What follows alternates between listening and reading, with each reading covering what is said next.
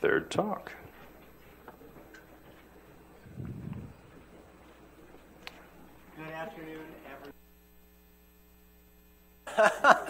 Good afternoon, everyone. So on my first lecture, I didn't quite have time to sketch out some details about a basic example of an Adic space, which is the unit disk. So what I'm going to do is say, we have our field CP that simplifies matters to work with it.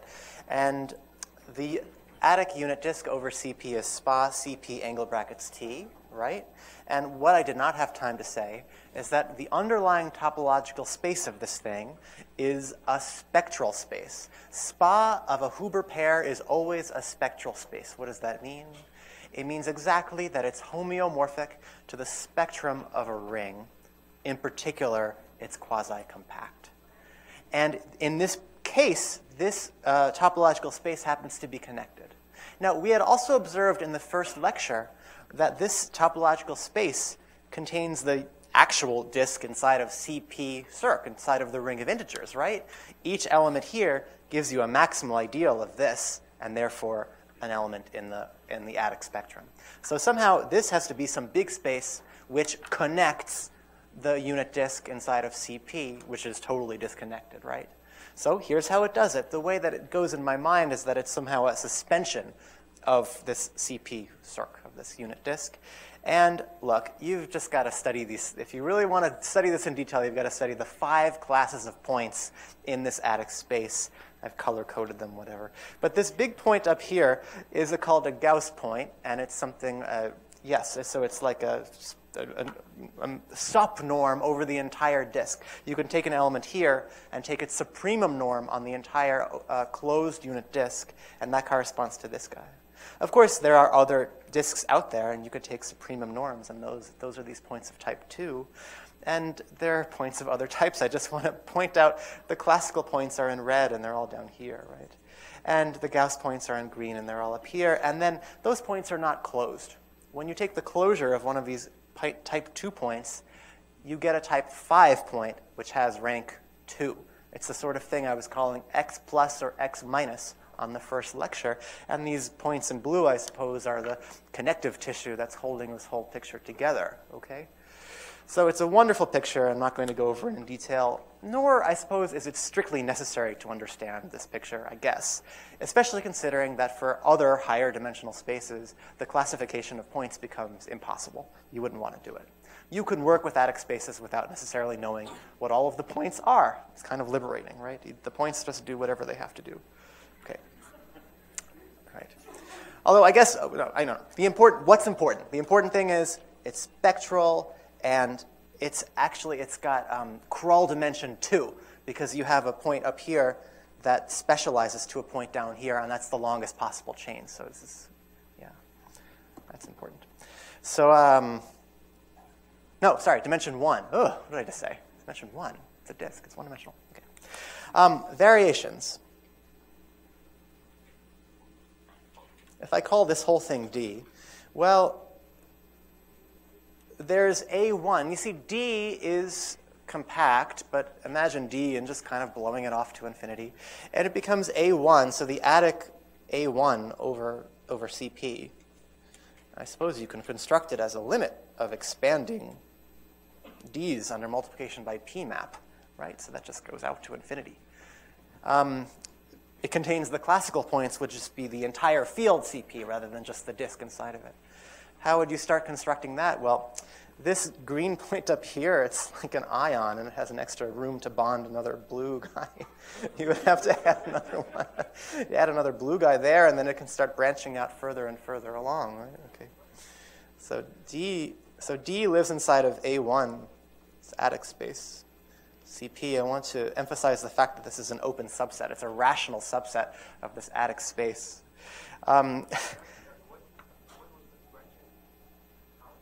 What was the branching out thing? Imagine that this is like one of these guys down here, and it can start branching up, out, up and out. Okay. Rather confusingly, even though this is the quote closed disk defined by t less than or equal to 1, it's open inside of A1. And so if you take its closure, you get something different. Great. So what would this closure be? We've got to close it. How do you close it? The closure is D union this one extra point. And that point is, it's rank 2 point. Okay. And that would be if you just added a blue point right there. And that would be a closed subset of A1, okay? What else can we do? We have the D, the A1, the D bar, and you could even do P1. You can take the projective Adic line, and this would just be the A1 CP union a point at infinity. Right? Okay. All right. Any questions on this picture? I mean, this, of course, you would construct this in the usual way. You can take 2 copies of A1 and you glue them together, right, at the non-zero points. Yes? This extra point, is that the one we threw out earlier that thought P? Yeah, the question is, this extra point, this blue thing over here, is that the point that we threw out earlier? Absolutely. This D bar is what I was calling SPA,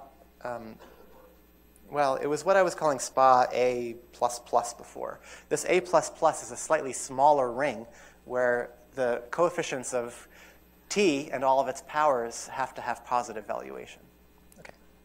Other questions? So what is the ring that this is? I can't. Can anyone answer that question? What is the ring, if this is a spectral space, what is the ring that is homeomorphic to the spectrum of, I don't know. It's not a natural construction. It's not a canonical construction. Okay. There are better ways to characterize spectral spaces than just they're homeomorphic to spectral. It's a bit out of my wheelhouse. How do you prove that it's a spectral space, that the SPA of something is a spectral space? Well, you use the other characterization of spectral spaces, their inverse limit of sober T0 spaces. Is that it? Okay. All right, so let's move on. Okay, this is just kind of cleaning up after my first lecture. Well, actually, there's one other thing I'm going to do. Okay, so there's one other Adic space I do want to talk about, which is, this is quite important, formal open disk. Okay, so what if I did the following? I talked about various Huber pairs yesterday.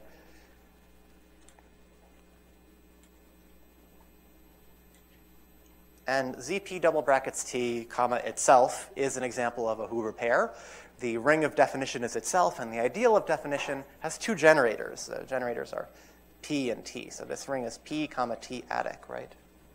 Let me call this thing X. And this is fibered over SPA ZP, ZP, right? And we decided last time that the set of continuous valuations on ZP, there are 2 of them. There's a special point, and there's a generic point, which I'll call eta. And it's important to be able to do things like take the generic fiber. In fact, in Anna's talk, just last talk, it was made reference to this process of taking a formal scheme and taking the generic fiber of it. Well, let's talk about that. It's lovely in the theory of Adic spaces that taking the generic fiber is literally taking the fiber over a generic point. They're just taking the subset of X, which lies over this eta. So what is this? Well, this is the set of all X and X, such that, the set of valuations that don't think P is 0. And we said that whenever you have an element of a Huber ring, you can talk about an open subset of the spectrum, the Adic spectrum, consisting of those valuations that don't think that that element is 0. So here it is. And so this is fibered over just the single point eta. And what is that point eta? Well, it's SPA QP. QPZP, which is just a single point. All right, so this is some Adic space over QP. I could even write it as XQP. Okay. And let's give some kind of description of it very quickly. So let's say X lies in this. Okay, so X is a valuation on this ring, and it does not think that P is 0. What does it do with T? Well, T is a topologically nilpotent element, so powers of T have to approach 0, and eventually they have to get less than this non-zero element. So if X belongs to the generic fiber, then there exists some large n such that X thinks that T to the n is less than or equal to P, right? That's what I'm getting at here. Because after all, this sequence has to go to 0. Okay. So great. So X belongs to some rational subset, the set of all X and X, such that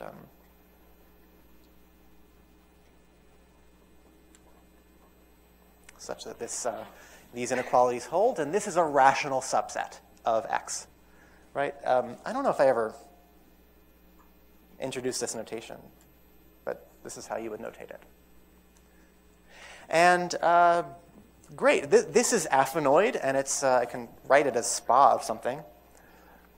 So there's when you define the structure sheaf on an Adic space, you have to say what are the sections over a rational subset. So the sections over this rational subset, if there's some recipe for it, and you just take the original ring, and you should adjoin this fraction, and then you should maybe complete. And then the thing which is not 0, you should invert it.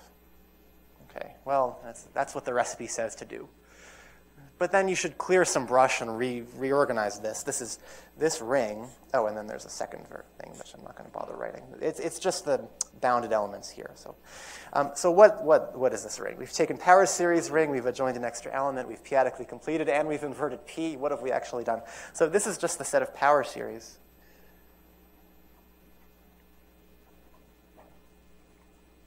With QP coefficients, such that this converges on the domain where t is less than or equal to p to the 1 over n. Okay. That's it, which transforms into some condition about an's, whatever it is. Okay. So x belongs to this, and great, bravo. Now we have x living in some aphanoid Adic space, and these guys are going to cover the whole thing. So x eta is a union, as n goes to 1 to infinity, of this rational subset, like so.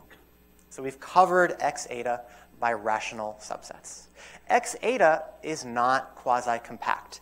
There's no refinement of this to a finite covering. I mean, you're taking this to be the closed disk of radius, what? P to the 1 over n? Okay, as n goes to infinity, that stretches out towards the boundary of the open disk. So you can really think of x eta as some kind of open disk, and you're covering it with these growing closed disks like this. So this is reaching out towards the boundary. How you want to reconcile this picture with this picture, exercise for the reader, I guess.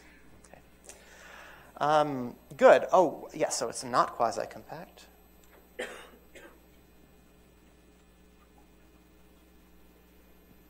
And I suppose one more thing. Maybe you're interested in knowing what the global sections of the structure sheaf are. What are the functions on this whole space? Right, given any scheme, you can ask what the global functions are, and given any Adic space, you can ask the same question. So in this case, it's like, well, what are all of the functions which are well defined in all of these? You can write it as an inverse limit over the rings that are like this. But more prosaically, you want just the functions that converge on the open unit disk. And in fact, this is all you get. It's just a power series like so, with QP coefficients and convergent on t less than 1, okay? Which is a ring. It's a perfectly good ring. It contains elements, though, where the denominators are unbounded. You know, like a logarithm map might have coefficients that actually go to infinity, but it nonetheless converges on the open unit disk. That's fine. But, you know, because you can't really generate everything with bounded guys, this is not a Huber ring. This is not a Huber ring.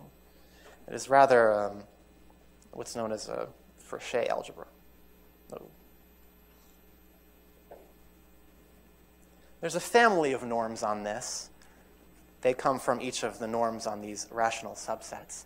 And the family of norms generates a topology. And this is complete with respect to that family. That's a Frechet algebra. Any questions on that before I move on to perfectoidy stuff? Okay. So the generic fiber is therefore not spectral. The generic fiber is therefore not spectral because it fails to be quasi-compact. It is, however, locally spectral, like every Adic space is. Okay. Others? Great. Okay.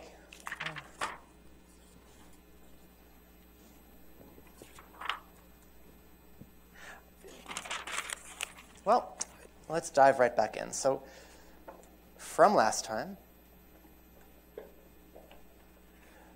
I had made this definition of something I called H, which is a formal multiplicative group. And what is that? So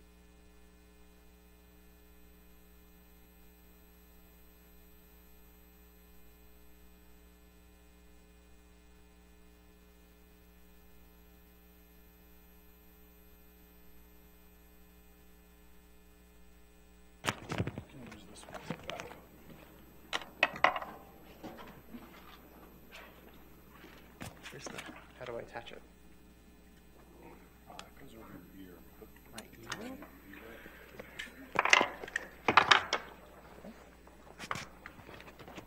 How about this? Does that work? Do I look weird? I think so. Yeah. Okay. So this, I'm going to consider this as a functor for now from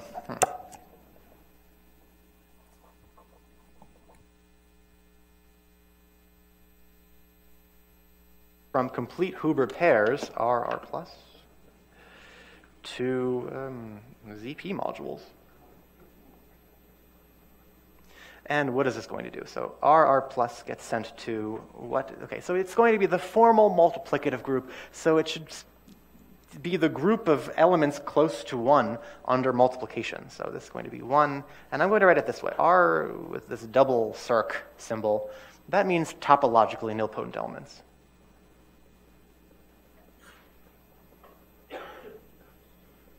And this is a group under multiplication. So elements which are close to 1 in the sense that the difference from 1 is topologically nilpotent. Why have I done that? Well, in the end, I do want a ZP module. I want to be able to take an element here and raise it to a p-adic number. And when you do that, the binomial series, that needs to converge, and in order for that to converge, this should be topologically nilpotent. Okay. So the thing with this is that this H isn't just some functor, it's representable. It's representable by a formal scheme. So in the world of Adic spaces, I can just say that H is representable. What is it representable by? Well, this 1 is just a red herring. What represents the functor that takes R to R double 0? It's going to be a power series ring. And I didn't say what base this was over. It's over ZP.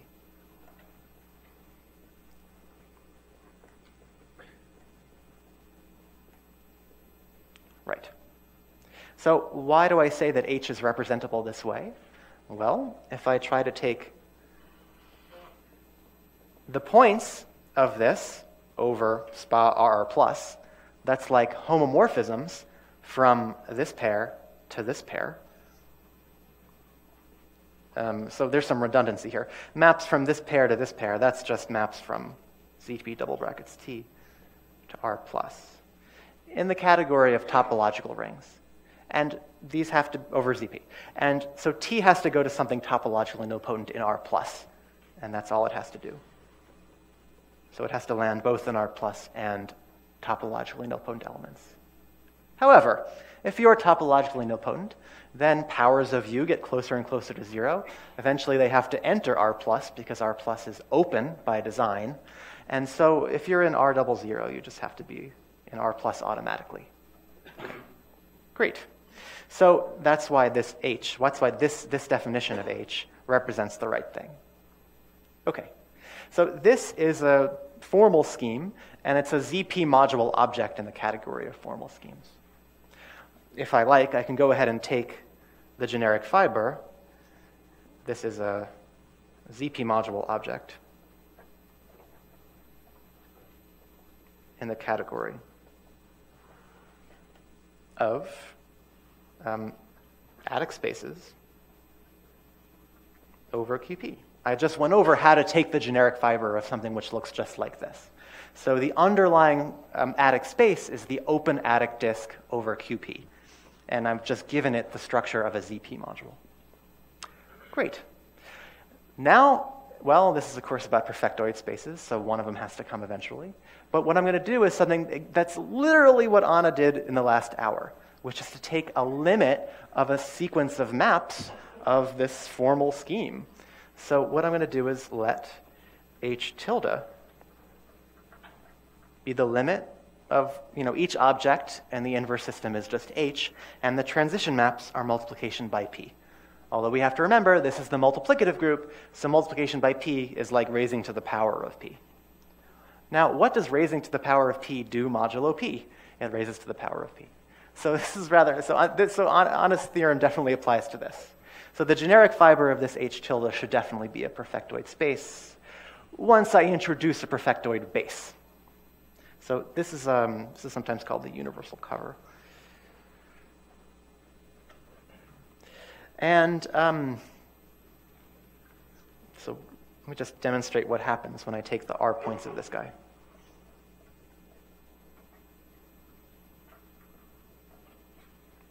So the R points of this H tilde, well, hey, it doesn't depend on R plus at all. There's this notion, by the way, of partial properness that means maps from SPA R plus into it, the R plus just doesn't matter. And that has something to do with the lack of a boundary. So somehow this open disk, it doesn't have a boundary. Anyway, R plus doesn't matter in this case. So this limit under the map x goes to x to the p, right? Okay. Well, I'm going to play a certain game here. That's going to be familiar from the last lecture. So I map this to the limit, same transition map, of 1 plus r double 0 modulo p. I just reduce mod p, reduce the whole picture mod p. And when I do this, it's one of these things where a priori it looks like a lossy procedure, but actually it's an isomorphism. This is an isomorphism of QP vector spaces, actually. Oh, I didn't say this. This is a QP vector space. You can do this to any old ZP module you like. You can apply this limit process. What comes out is a QP vector space. Okay. Right. So the thing, this is something like a tilt, and somehow the tilt alternates between characteristic 0 and p, and this is exactly what's happening here. This 1 plus is just a red herring, and if I just remove it and forget about the group structure, then there's a bijection there, and then finally there's just a bijection here. All of the transition maps are raising to the power of p. Okay. So what have I done here? I've shown that this H tilde is representable also. So the underlying Adic space of this H tilde is supposed to represent the functor, which assigns to an R the inverse limit under raising to the power of p of this R double circ. Okay, let's think. What represents that functor? The thing that represents it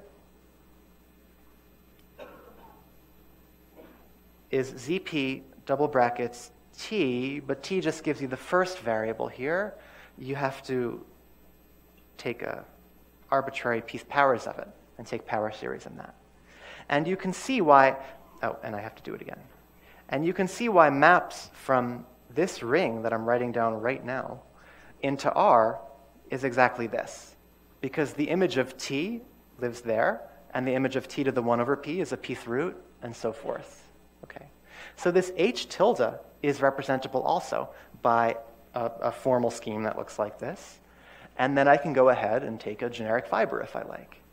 So it's the same process. I'm going to set p to not equal 0, and then I get an Adic space when I do that. To get a perfectoid space, though, I do have to base change to some perfectoid field. So for any perfectoid field, K, the base change, H tilde K, is a perfectoid space. Is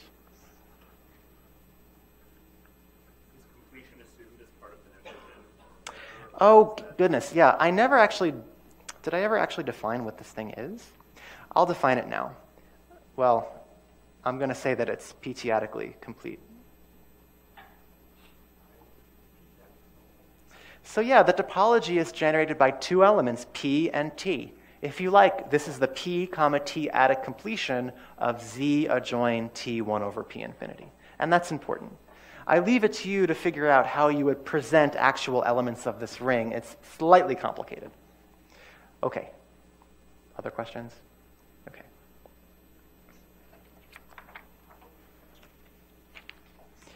All right, well, what do we have here? We have a perfectoid space but it's also a QP vector space, and that's kind of going to be the theme going forward. So unlike in Anna's course, where she's presenting a very complicated perfectoid space, a modular curve at infinite level, the perfectoid spaces here will be simple. They'll be kind of just QP vector spaces.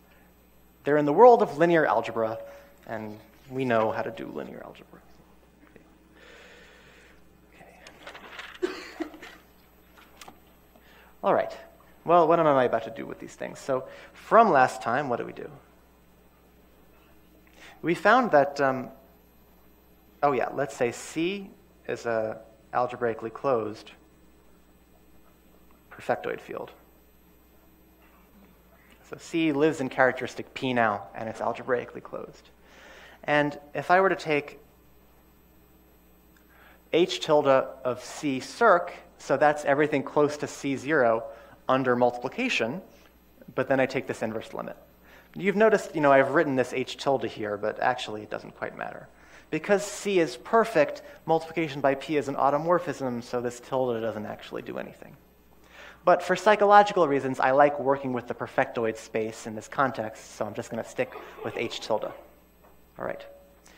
We discovered that H tilde of C circ modulo ZP star, this funny quotient, so this is a QP vector space, and we're modding out by the action of ZP star.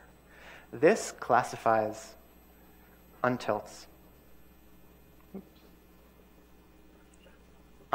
of C. That's what we discovered last time. So that's quite interesting and important, it seems. So untilts of a perfectoid field in characteristic P, if it's algebraically closed, are classified by some QP vector space modulo ZP star. So what is this QP vector space? How big is it? What's its dimension? Well, its dimension over QP, if you look at it like this, so this is, remember, 1 plus MC. It's huge. It's definitely uncountable over QP. But what's funny about it is that you can present it in such a way where it doesn't seem quite so big. You see, here's what I'm going to do. I have H of C.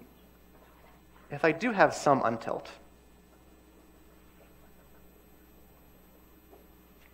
if I do H of the untilt, like so, so this is just the same as H tilde of the tilt, just by, well, the very definition of the tilt. This is an inverse limit along elements. No, I put the tilde in the wrong. Sorry, I put the tilde. I forgot the tilde. This tilde indicates that I'm taking an inverse limit over Frobenius, and that's just like a tilt. That just tilts this sharp, and you get back to C again. See, I said that C sharp was an untilt of C. So this should be true. So I might as well work over some untilt. Okay, fine. And then what is this? So H tilde of C sharp circ. So that's this limit. Well, if I ignore this tilde, then I can think about this guy in terms of it has a logarithm map. This is just everything. This is just the open unit disk of radius 1 around 1. And for such an element, I can take a logarithm of it. And then it lands in C. And this is surjective. It lands in C sharp. And it's surjective because C sharp is algebraically closed. No, that's not the reason. Hold on, hold that thought. What's the kernel of this? Well, which elements have log equal to 0? Just the roots of unity. And those are all in C sharp because it's algebraically closed. Okay, so we have an exact sequence of ZP modules like this.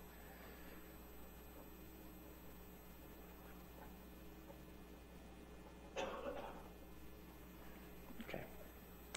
What I do now is I turn the H into an H tilde, and how do I do that? I apply an inverse limit along multiplication by P maps.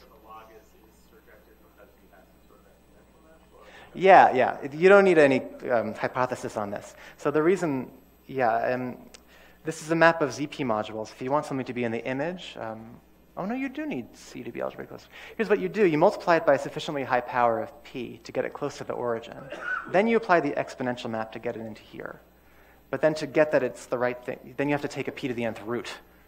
And for that, you need it to be algebraically closed. So you do need to be algebraically closed. My gut was right. All right, you apply the inverse limit along multiplication by p in this sequence of ZP modules. So this mu p infinity becomes a Tate twist, a QP1. This is a QP vector space of dimension 1. In the middle, it's H tilde of C sharp circ, which is the same as H tilde of C circ, the object that we're interested in, the same object that appears here in the untilts, the thing we care about. And this maps to, well, multiplication by p is an automorphism here, so nothing happens. Great. So this is a good kind of presentation for what this QP vector space is. This is an exact sequence of QP vector spaces. So this huge QP vector space is an extension of a C-sharp vector space by a one-dimensional QP vector space. It's very, very strange. And actually, you get such a presentation for every single untilt you pick. This is a strange phenomenon, and it happens a lot, so let's get used to it. So this H tilde thing is an extension of a C-sharp vector space by a QP vector space. So Colmez initiated a study of these guys, and he called this thing, anyway, a Banach space, espace de Banach, but with capital letters, indicating that it's strange. Or big or something, I don't. Of dimension, and the dimension is a pair, and the pair is 1, 1, indicating that it's got a dimension as a C-sharp vector space and a dimension as a QP vector space. It's an amalgamation of the two. Okay. Wonderful. So there are all sorts of variations on this, but I wanted to expose you to one of them right now. Okay. If you look at the notes, you can do this with other sorts of formal groups. When do I end? 4:30? What is it? I have no idea.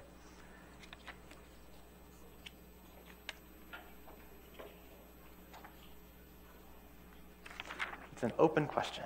20 minutes. 20 minutes, okay. 4:35, okay. All right, well, I've given you some practice with taking an Adic space and taking its generic fiber. And I want to do something kind of similar that's going to be relevant to our study of untilts of a given perfectoid field of characteristic P. And so this goes under the heading of the Farg-Fontaine curve.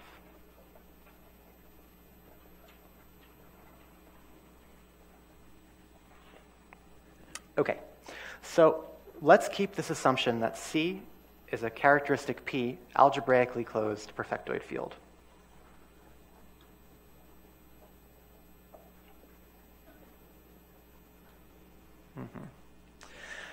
Well, so we realized that untilts of C, these corresponded to various things we've already seen. One of those things were, not elements, but ideals of the form, well, principal ideals, inside of the ring of Witt vectors. I'll write it the way I usually do, C circ. Where this element psi is a primitive of degree 1. Okay, so some ideals inside of W of C circ, yeah. We can cast all this stuff another way. I mean, we realize that for every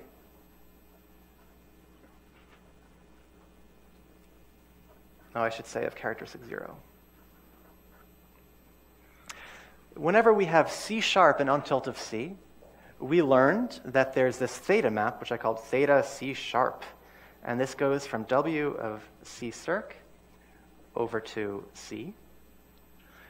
And so this takes a Teichmuller element, and it sends it to X sharp. Whenever X lives here, there's a sharp here. Yeah.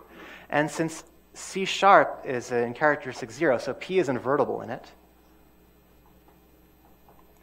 And if I let pi be a pseudo-uniformizer, then the image of the Teichmuller representative of that pseudo-uniformizer is also invertible. So this theta map actually factors through this quotient here. Okay, so both of these elements land in invertible elements of C sharp, so I can say this. Yeah. Okay, So this prompts, I hope, the following definition. And this is called the Adic Fark-Fontaine curve.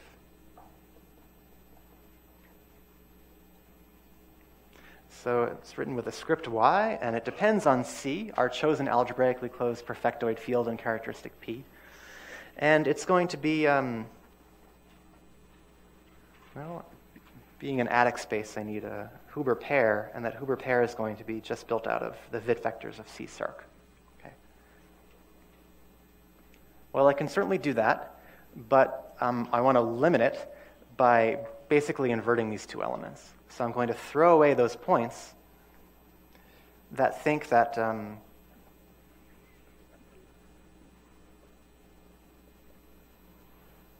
P and pi are 0, right? And so somehow points here should vaguely correspond to quotients of this guy. And yeah. In particular, I mean, untilts C sharp for every untilt here, you do get such a homomorphism. And so you can take the valuation on C sharp and pull it back to W of C tilt, W of C, sorry. And that gives you a point here. And that valuation doesn't think that P or pi is 0, so you do get a point here. Yes? Here? Yeah. So, I mean, the concise way of writing it is like this, and maybe I've written similar things enough for you to understand what this means. You throw away the valuations that think this element is 0. Just like in an algebraic geometry setting, if I wrote something like this, you would say, throw away the prime ideals which contain that element. Okay. So certainly untilts land, you get a map like this. There's certainly a map from untilts of C sharp into the underlying topological space YC to characteristic 0. Right? Because each time you have an element, an untilt C sharp, you have this homomorphism. You can pull back the valuation on C sharp to get a continuous valuation on the Witt ring. That valuation does not think that either of these elements are 0. So yes, you get a map like this. And this is starting to suggest that the set of untilts of C sharp really does have some geometric content. Maybe this Adic space has something to do with it. Okay. So I'll quote one theorem due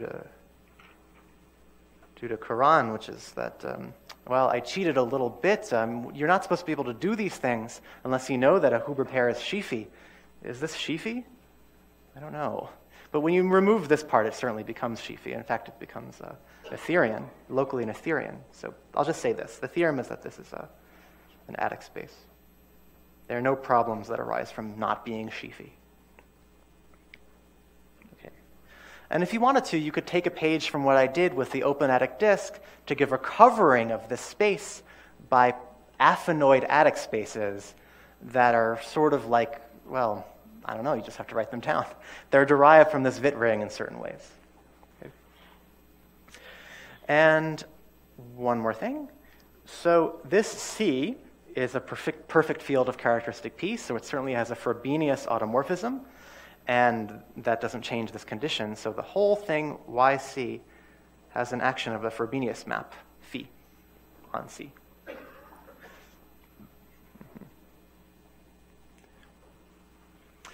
I can do various things at this point. I can certainly define, as I did before, the set of global sections of the structure sheaf of this YC.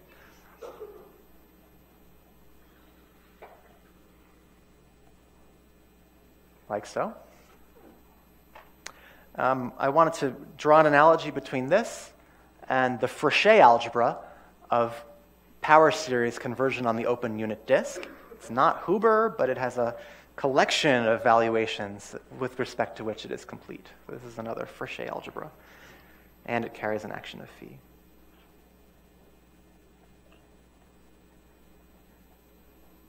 Okay. All right, so this BC was a subject of intense study by Farg and Fontaine.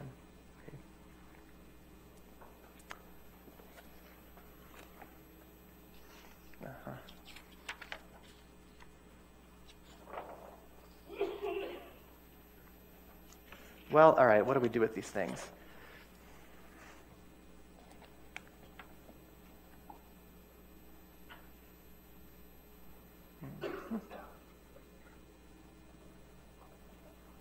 All right, well, let's talk about those things which are supposed to represent untilts. I said before that the object which parametrizes untilts is the quotient of this h tilde of C circ.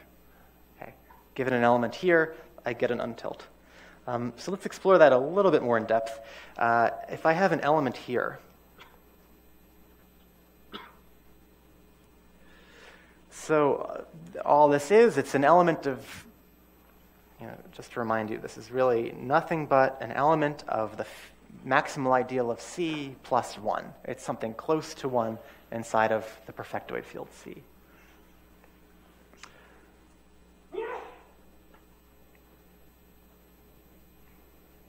Well, what I can do is take the Teichmuller representative, and, well, that lives in H of the Witt ring. It's close to 1 in a sense, although you have to be careful. This ring is topologized with not just the p-adic topology, but the topology coming from both p and pi. In that sense, it's close to 1 there, so it gets to be a part of this group. So what happens when I take this epsilon and I apply the Frobenius to it?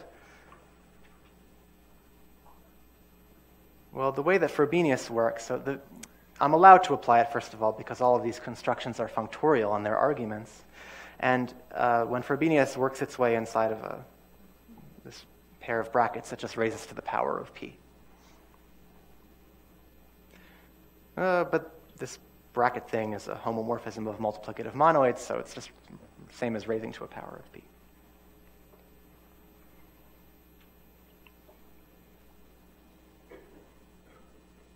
Okay. So what I do now is I'm going to do something funny. I'm going to take the logarithm of this element, which means literally do this.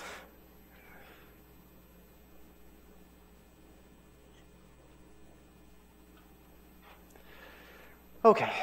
So actually, this may remind you of a construction I did before.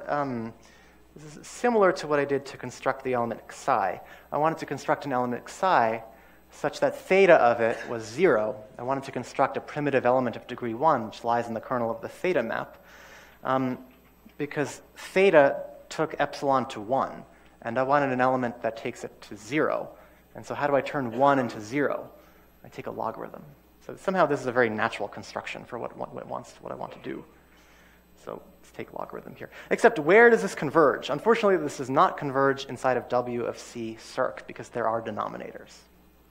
So these denominators will eventually accrue powers of p. Meanwhile, though, the numerator is going to 0 fairly quickly. So actually, this is going to converge on the whole of YC. This is going to be an element of the ring B of global sections on the Farg-Fontaine curve. So this element has a name. It is called T. If you have ever studied any kind of p-adic Hodge theory, the element T may look familiar. If you haven't, then this T, I'm sure, looks horribly unfamiliar. So, where did this come from? Well, what happens when we take T and we apply the operator phi to it? Well, we get the same as when we apply this thing, but that's the same as log of epsilon to the p, but that's the same as p times t. Great. So T lives in the part of BC where phi acts as p.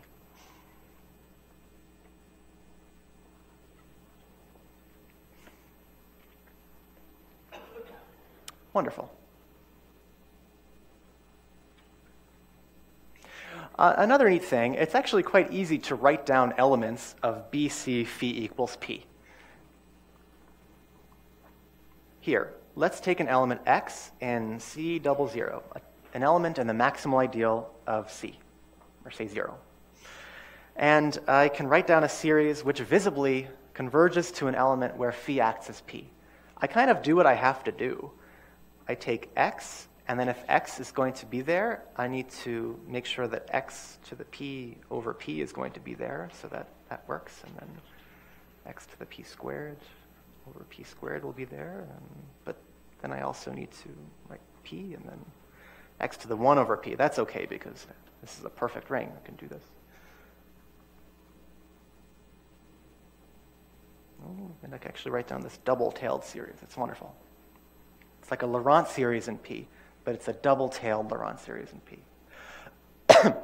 This converges in the ring BC. I had to kind of puncture it in two places. I had to say P is not equal to 0, and that assures that I can do this side of the series. And then and then this side of the series is fine because what's going on in the representatives are bounded, but I'm multiplying them by higher powers of P. So convergence is no problem. And then if you apply phi to this element, that just raises each x to the power of P, and then a multiple of P just comes out. It's great. So actually every element of BC phi equals P looks like this. And you can add two of these elements and get another element of the same form. It's kind of neat. So where is this all headed? Theorem, and this is due to Farg and Fontaine.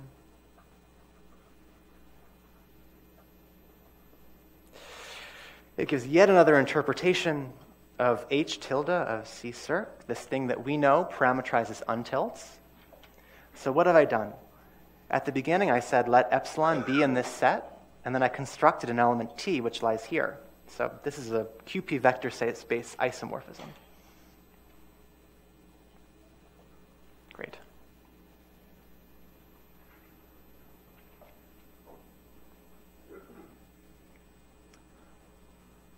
So far, so good. I guess I can add one more point. This thing parametrizes untilts. So what's the interaction of this picture with that? If C sharp is an untilt to characteristic 0,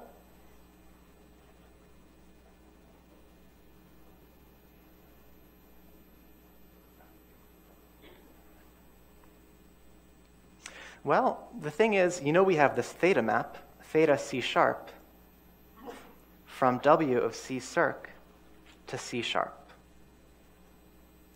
Well, this extends to BC, it turns out. Actually, this is pretty easy to see. I mean, you just have to show that whatever converges in BC, when you apply theta to the terms of that series, it converges in C sharp as well. So, yeah, I've got this map from BC to C sharp.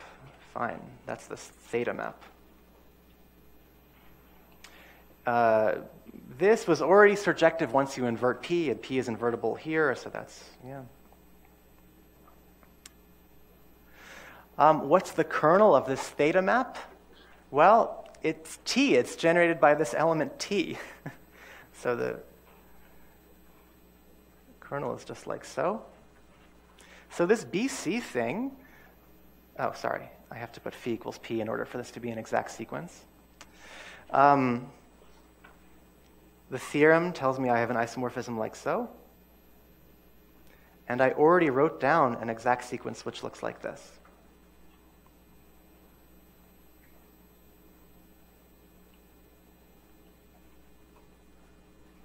Great. This presentation of the x's and the x to the p's, is that just sort of an amusing side point, or does it have to do with This presentation, in terms of these x's, is an amusing side point. Okay. All right. This has more content. So this interpretation of H tilde, okay, it's this kind of hybrid QP vector space between a C-sharp vector space and a QP vector space. Kind of has an interpretation in terms of some of the elements of p-adic Hodge theory. There's the phi equals P part of this kind of period ring here, and yeah, like so. Okay.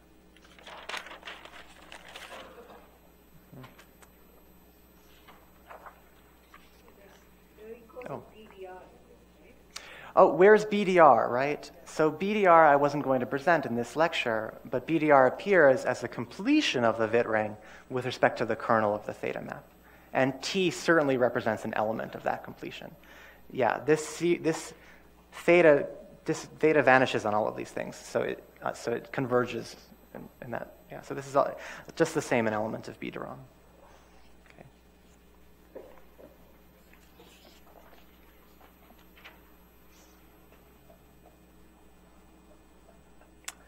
A variation. All right, I'm going to change the value of H now. So I'm going to let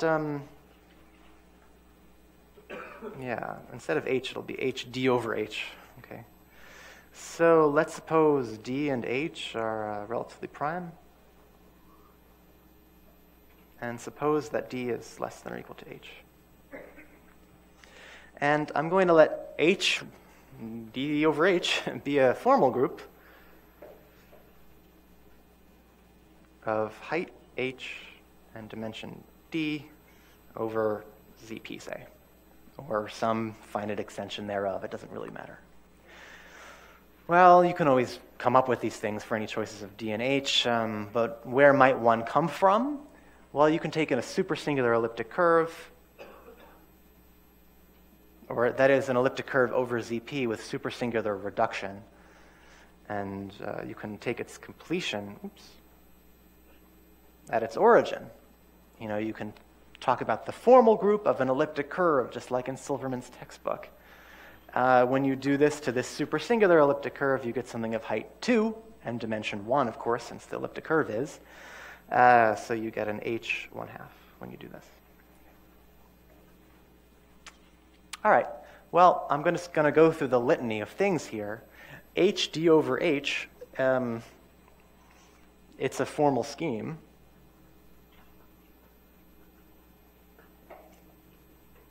And if it's dimension d, then it's a formal scheme in d variables.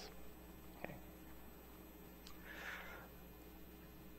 And you can consider its universal cover. You can take the same inverse limit over multiplication by p maps, and surprise, surprise, you're just going to get the same thing, but with, take all of these variables to the 1 over p infinity.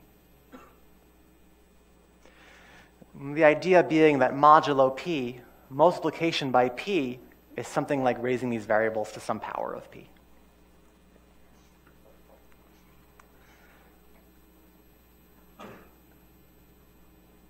When you take the generic fiber of this formal scheme over any perfectoid field, you get a perfectoid space. So this is a QP vector space object in the category of perfectoid spaces.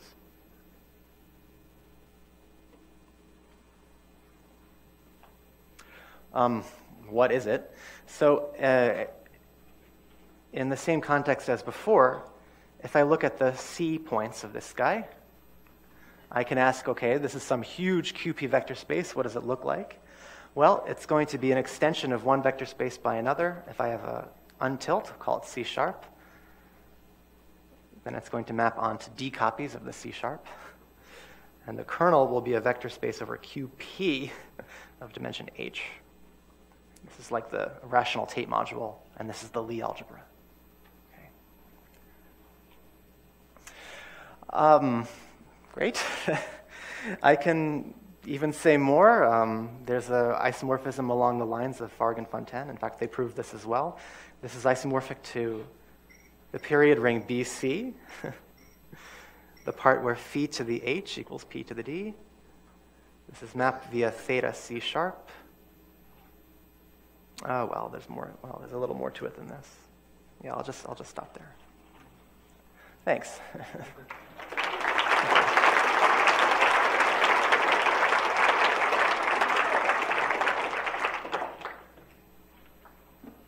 Questions for Jared?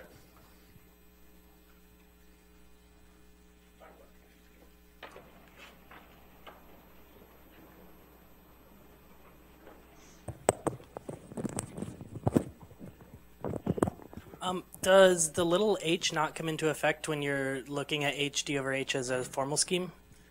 Or Does the little h, right, like over here. Does the little, no, it doesn't, because the underlying formal scheme, ignoring the ZP action, ignoring the group structure, only sees the dimension. It's like saying the underlying formal scheme of the elliptic curve, after you complete it at the origin, that doesn't know whether it's ordinary or supersingular. Only the group operation, when you multiply by p and look what that does, tells you what the height is.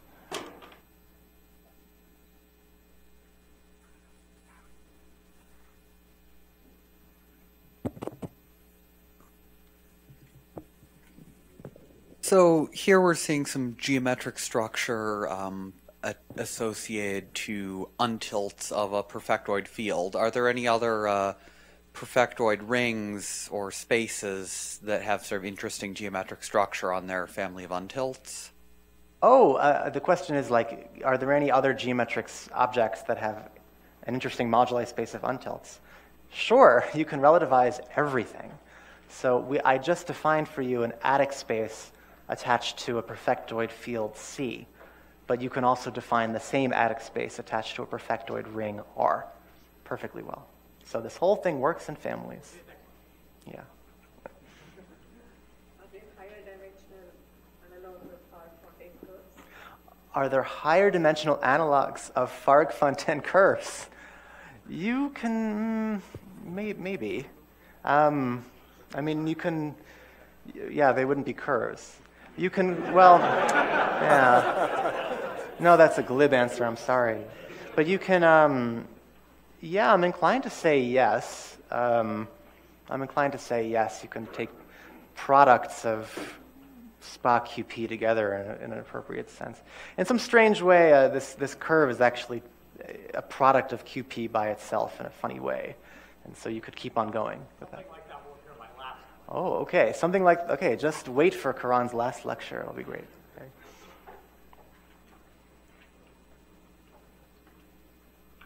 All right. Well, let's thank Jared again.